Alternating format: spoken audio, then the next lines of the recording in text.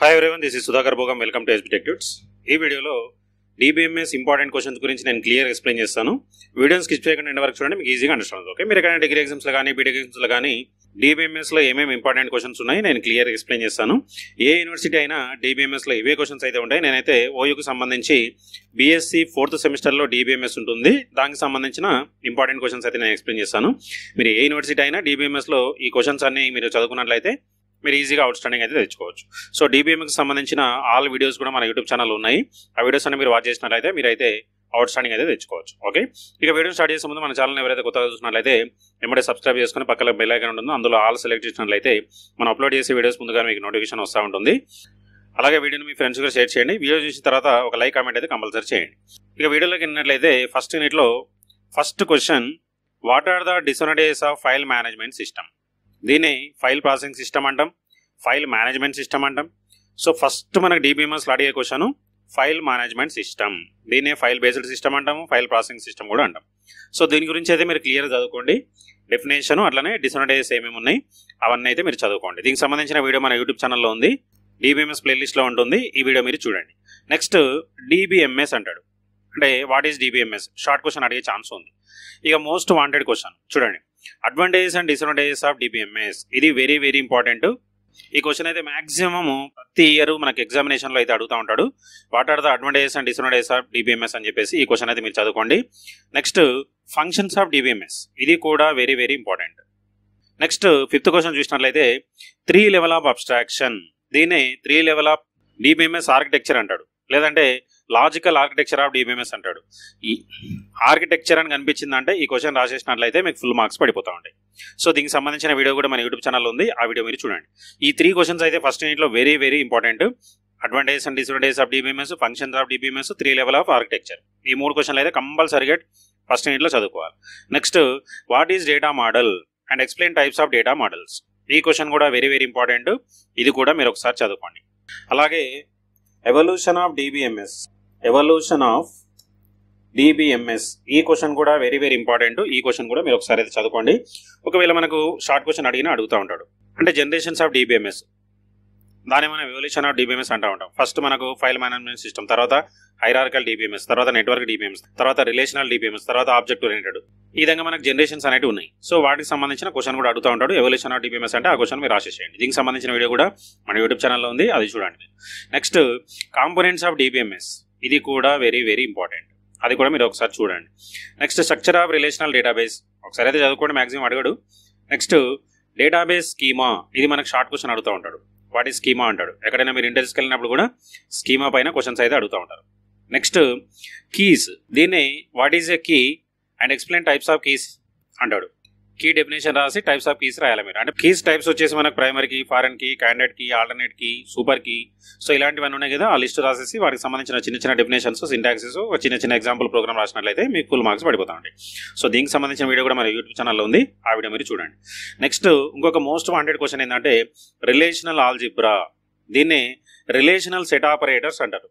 Okay, so ఈ question very very important, ఇది చాలా టైమ్స్ రిపీటెడ్ క్వశ్చన్. చాలా మంది రిలేషనల్ సెట్ ఆపరేటర్స్ అంటే ఏం రాస్తారంటే రిలేషనల్ ఆపరేటర్స్ రాస్తారు, సి లాంగ్వేజ్లో ఉండేవి, less than, greater than, less than, equal to, greater than, equal to, అవి రాస్తూ ఉంటారు. సో ఇక్కడ సెట్ ఆపరేటర్స్ అన్నాడు.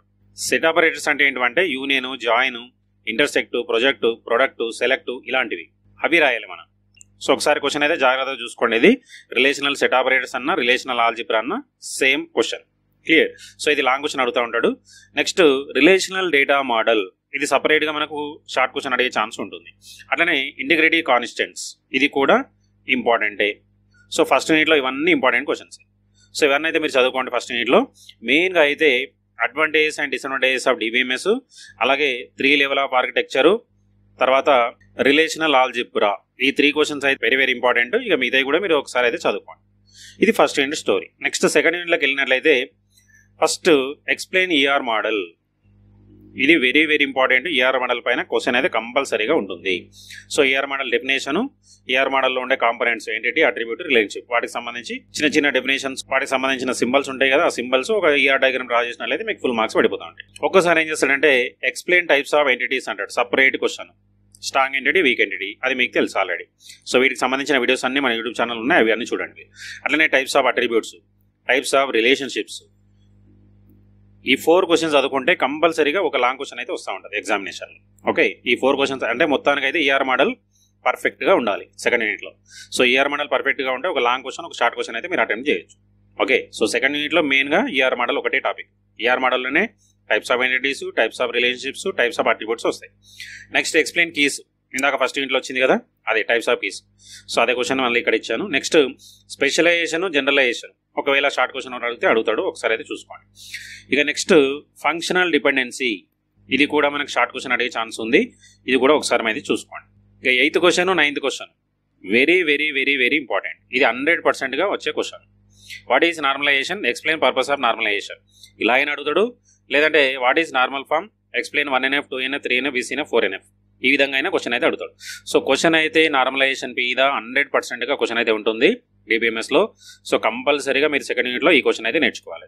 దీనికి సంబంధించిన వీడియో కూడా మన యూట్యూబ్ ఛానల్లో ఉంది, ఒకసారి మీరు చూడండి. సో సెకండ్ యూనిట్లో ఈఆర్ మోడల్ ఒక క్వశ్చన్, నార్మలైజేషన్ ఒక క్వశ్చన్, ఈ 2 క్వశ్చన్లు నేర్చుకోండి. వీటిపైన కంపల్సరీగా క్వశ్చన్ అయితే వస్తూ ఉంటుంది. ఒక లాంగ్ క్వశ్చన్, ఒక షార్ట్ క్వశ్చన్, రెండిట్లోకి వెళ్ళి కంపల్సరీ వస్తాయి. ఓకే, సో ఇది సెకండ్ యూనిట్ స్టోరీ. నెక్స్ట్ ఇక థర్డ్ యూనిట్ చూసినట్లయితే SQL, PL/SQL 2 ఉంటాయి మనకు. ఒకవేళ షార్ట్ క్వశ్చన్ అడిగితే వాట్ ఈజ్ SQL అంటాడు, చిన్న డెఫినేషన్ రాసినట్లయితే సరిపోతుంది. Next data types in SQL, ఒకసారి అయితే చూడండి, ఇది కూడా రిపీటెడ్ క్వశ్చన్. అట్లనే ఆపరేటర్స్ ఇన్ SQL, ఆపరేటర్స్ అంటే మనకు C లాంగ్వేజ్, C++లో ఉంటాయి కదా, అవి ఆపరేటర్స్ కూడా ఉంటాయి, కొన్ని డిఫరెన్స్గా ఉంటాయి, అవి కూడా మీరు ఒకసారి అయితే చదువుకోండి. ఇక నెక్స్ట్ మోస్ట్ వాంటెడ్ క్వశ్చన్స్ ఏంటంటే SQLలో DDL, DML, TCL, DCL, ఈ 4 లాంగ్వేజ్ మీరు నేర్చుకుంటే కంపల్సరీగా ఒక లాంగ్ క్వశ్చన్ అయితే వస్తుంది. Okay, DDL, DML, TCL, DCL, వీటికి సంబంధించిన వీడియోస్ అన్ని మన యూట్యూబ్ ఛానల్లో ఉన్నాయి, ఆ వీడియోస్ మీరు చూడండి. నెక్స్ట్ అగ్రిగేట్ ఫంక్షన్స్, వీటిని మనం గ్రూప్ ఫంక్షన్స్ కూడా అనొచ్చు, ఇది కూడా very very important question. Next explain views, ఇది కూడా very very important. Index maximum అడగకపోవచ్చు, view అయితే మీరు నేర్చుకోండి, అగ్రిగేట్ ఫంక్షన్స్ అయితే నేర్చుకోవాలి. నేను ఏదైతే ఎల్లో మార్క్ చేస్తానో అవి వెరీ వెరీ ఇంపార్టెంట్ అన్నట్టు, ఆ క్వశ్చన్స్ అయితే మీరు కంపల్సరీ చదవండి. Next order by, group by, having, ఇది మనకు షార్ట్ క్వశ్చన్ అడుగుతూ ఉంటాడు, రిపీటెడ్ క్వశ్చన్ అది కూడా. Next between, in, like, distinct అడిగే ఛాన్స్ ఉంది, అంటే డూప్లికేట్స్ని రిమూవ్ చేస్తుంది కాబట్టి ఒకసారి అయితే ఇవి చూడండి. నెక్స్ట్ మోస్ట్ వాంటెడ్ క్వశ్చన్ ఏంటంటే ఎక్స్ప్లెయిన్ జాయింట్స్, జాయింట్స్ పైన 100% క్వశ్చన్ అడిగే ఛాన్స్ ఉంది. టైప్స్ ఆఫ్ జాయింట్స్ ఉన్నాయి కదా, ఆ జాయింట్స్ అన్ని మీరు నేర్చుకోవాలి. జాయింట్స్ సంబంధించిన వీడియో కూడా మన యూట్యూబ్ ఛానల్లో ఉంది, ఆ క్వశ్చన్ అయితే మీరు ఒకసారి చూడండి. నెక్స్ట్ సబ్ క్వెరీస్, ఇది మనకు షార్ట్ క్వశ్చన్ అడుగుతూ ఉంటాడు, ఇది కూడా మనకు వెరీ వెరీ రిపీటెడ్ క్వశ్చన్. ఇవన్నీ మనకు SQLకి సంబంధించిన క్వశ్చన్స్. ఇక నెక్స్ట్ PL/SQLకి వెళ్ళినట్లయితే ఎక్స్ప్లెయిన్ సబ్ ప్రొసీజర్స్. ఓకే, ఈ క్వశ్చన్ అయితే రిపీటెడ్ క్వశ్చన్, ఇది కూడా మనకు అయితే అడిగే ఛాన్స్ ఉంది. అట్లనే కట్సర్స్, ట్రిగ్గర్స్, అట్లనే ప్యాకేజెస్ కూడా ఉంటుంది, అది కూడా ఒకసారి అయితే చూడండి. ఓకే, PL/SQLకి సంబంధించిన వీడియోస్ అయితే మన యూట్యూబ్ ఛానల్ లేవు, నేను ముందు అయితే అప్లోడ్ చేస్తాను కంపల్సరీగా. అట్లనే కంట్రోల్ స్టేట్మెంట్స్ ఒకసారి అయితే చూసుకోండి. సో మెయిన్గా అయితే మనకు SQLలో data types, DDL, DML, TCL, DCL, aggregate function, view, order by, group by, ఇలాంటివన్నీ short questions. Next joins, sub queries, ఇవైతే చదువుకోండి. ఇక PL/SQLకి సంబంధించినవి సబ్ప్రొసీజర్స్, కట్సర్స్, ట్రిగ్గర్స్, ప్యాకేజెస్, కంట్రోల్ స్టేట్మెంట్స్, ఇవి కూడా ఒకసారి అయితే చూసుకోండి. ఇక మ్యాక్సిమం క్వశ్చన్స్ అయితే ఇందులోకి వెళ్ళి వస్తాయి. నేను ఏవైతే ఎల్లో మార్క్ చేస్తా ఉన్నానో అవైతే కంపల్సరీ చదవండి. ఇక నెక్స్ట్ 4th యూనిట్ చూసినట్లయితే first question what is transaction, ఒకవేళ షార్ట్ క్వశ్చన్ అడుగుతాడు. ఇక మోస్ట్ వాంటెడ్ క్వశ్చన్ వచ్చేసి ప్రాపర్టీస్ ఆఫ్ ట్రాన్సాక్షన్, దీన్నే యాసిడ్ ప్రాపర్టీస్ అంటాడు. ఇది every year compulsory repeated question, ఇది షార్ట్ క్వశ్చన్ అడుగుతూ ఉంటాడు. ACID ప్రాపర్టీస్ అంటే A అంటే అటామిసిటీ, C అంటే కన్సిస్టెన్సీ, I అంటే ఐసోలేషన్, D అంటే డ్యూరబిలిటీ. వీటికి సంబంధించిన వీడియో కూడా మన యూట్యూబ్ ఛానల్ ఉంది, DBMS ప్లేలిస్ట్లో ఉంటుంది, ఈ వీడియో మీరు చూడండి.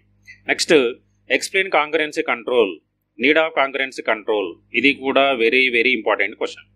దీన్ని ఏమడుగుతాడంటే కాంకరెన్సీ కంట్రోల్ మెథడ్స్ అడుగుతాడు, ఇది కూడా మీరైతే ఒకసారి చదువుకోండి. అంటే కంప్లీట్గా కాంకరెన్సీ కంట్రోల్కి సంబంధించిన డెఫినేషన్, కాంకరెన్సీ కంట్రోల్ ఎందుకు అవసరము, దానిలో ఉండే మెథడ్స్, అది క్లియర్గా చదువుకున్నట్లయితే ఒక లాంగ్ క్వశ్చన్ అయితే మనకు వస్తూ ఉంటుంది. సీరియలైజిబిలిటీ అలాగే రికవరబిలిటీ, ఇది ఒకవేళ షార్ట్ క్వశ్చన్ అడుగుతాడు, లేదంటే అడగడు. ఇక నెక్స్ట్ ఇంపార్టెంట్ క్వశ్చన్ వచ్చేసి ఎక్స్ప్లెయిన్ డెడ్ లాక్, ఇది కూడా వెరీ వెరీ ఇంపార్టెంట్ క్వశ్చన్. దీనికి సంబంధించిన వీడియో కూడా మన యూట్యూబ్ ఛానల్లో ఉంది, ఆ వీడియో మీరు ఒకసారి చూడండి.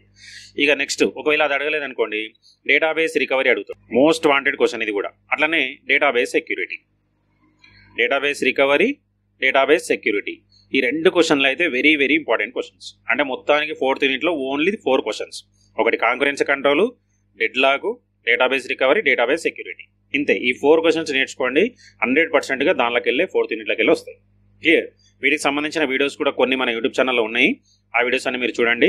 DBMS అనే ప్లేలిస్ట్లో ఈ వీడియోస్ ఉంటాయి. ఆ వీడియోస్ మీరు ఒకసారి చూడండి. క్లియర్? ఇంతే. ఇవే మనకి DBMSలో ఉండే ఇంపార్టెంట్ క్వశ్చన్స్. ఏ యూనివర్సిటీ అయినా ఇవే క్వశ్చన్స్ ఉంటాయి. ఎల్లో మార్క్ ఏవైతే చేశానో ఆ క్వశ్చన్స్ అని మీరు చదువుకోండి. కంపల్సరీగా అందులోకి వెళ్ళి మ్యాక్సిమం వస్తూ ఉంటాయి. క్లియర్? ఈ వీడియోలో మీకు ఏమైనా డౌట్స్ ఉంటే కామెంట్ సెక్షన్లో కామెంట్ చేయండి, నేను దానికి రిప్లై ఇస్తాను. అట్లనే వీడియోని మీ ఫ్రెండ్స్ కూడా షేర్ చేయండి, వాళ్ళకు కూడా యూస్ఫుల్ అవుతుంది. నెక్స్ట్లో మళ్ళీ కలుద్దాం. So thanks for watching. Like, share, subscribe my channel. Thank you.